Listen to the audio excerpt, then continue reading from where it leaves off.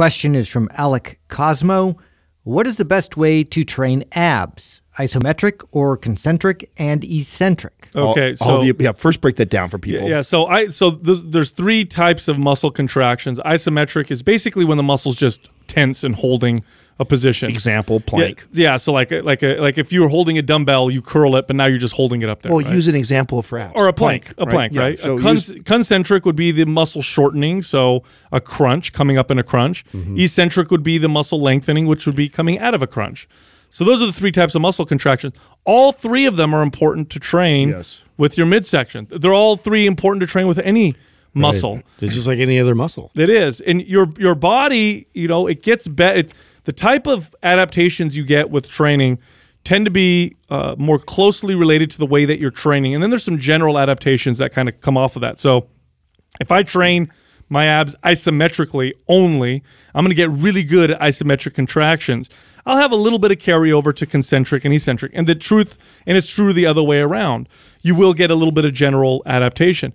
Training all of them will mean you'll get better at all of them. Well, and if you want to see the greatest change, then the one that you do the least amount, you should put emphasis on. So if you're somebody who does lots of planks and that is your, quote unquote, way you train your abs and you never do crunches, then doing some crunches would be amazing. Or if you're somebody who blasts on crunches and they crunch, and they just let their body fall back all the time, but they're really good at crunches. They can do thousands of them, but they never like slow down the negative and resist it on the way down and focus. Do that. So it's like whatever you're doing the most of, or you gravitate towards the most, then focusing on the other ones are probably the best thing that you could possibly do. Yeah. Now, as far as building the muscles of the abs so that they're more visible, those are going to be your concentric and eccentric reps. That's going to be the full range of motion exercises where the abs are squeezing and then moving out into more of a stretch position.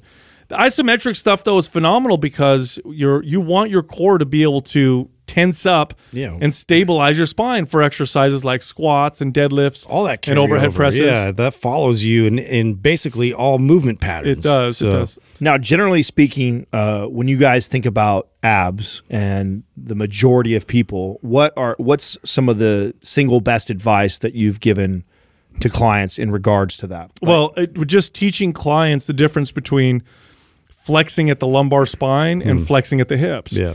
I think when people do a sit-up... The mechanics of it. Yeah, right. I think when people do a sit-up or a leg raise is a real common one. They think if the body folds in half that they'll work in the abs. And the abs, you may feel them even in that position because they may be stabilizing.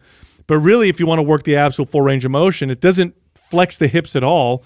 It flexes the spine. It takes your pelvis and it rotates it so that your tailbone tucks and you squeeze. It brings your rib cage closer to your pelvis. That's what they do. So like a leg raise, some people will get in that leg raise position and they'll like just bring their legs up and their back is still up against the pad and it's still straight back or whatever. You're not working the abs through a full range of motion. You're working the hip flexors. Yeah, and too, like in terms of rotation, because that's another component that they're responsible for stabilizing, like just having the ability to do both, like rotate with your hips with it, but then also anti-rotate, so your hips stay locked in place, but then your torso is responsible for that rotation. So that's something else that a lot of people just are, going through these things with momentum, and they're letting their body sort of dictate where they're going without having full control. This helps to kind of promote more control and center that with your torso. I love that we all were thinking three different things because I think all of them are extremely valuable. I think Sal's is first and foremost. Understanding the mechanics of it is the most important. Like if you don't know how to contract your abs properly,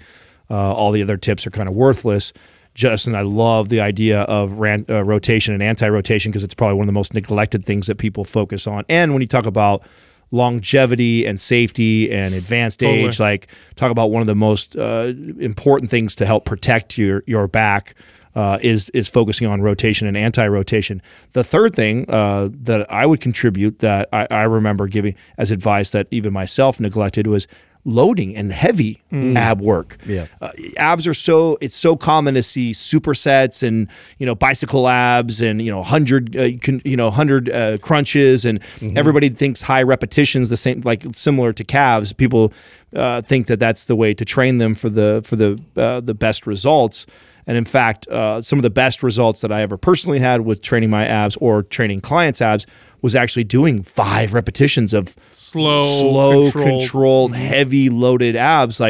And because most people don't train that way, you tend to see incredible results from that. So, man, I tell you what, if you're listening right now and focusing on abs, you take those 3 those tips and probably see. Well, we did a YouTube video a while ago on long lever crunches on a physio ball. If you do those right, you're going to do maybe 10. If you're strong, probably less. That's a lot of resistance with your arms like that. Yes, you do a good long lever crunch on a physio ball, slow, full extension, so that you're at the end of it, you're actually arching over the ball and rolling the spine, like you're saying, over it, keeping the hips stationary, so you're not sitting down with your hips, squeezing the abs, keeping the arms up above your head. That's a lot of resistance. You will develop muscular, strong abs with an exercise like that. The real high rep stuff, it's good for endurance, but it's not going to develop the muscles of the core. But I remember there was a period of time there where it was like planks. Plank was the exercise. That's what everybody does. Let's just plank all day long. And they have some value for sure, but you got to do everything. You got to do all of, just like when you train any other muscle.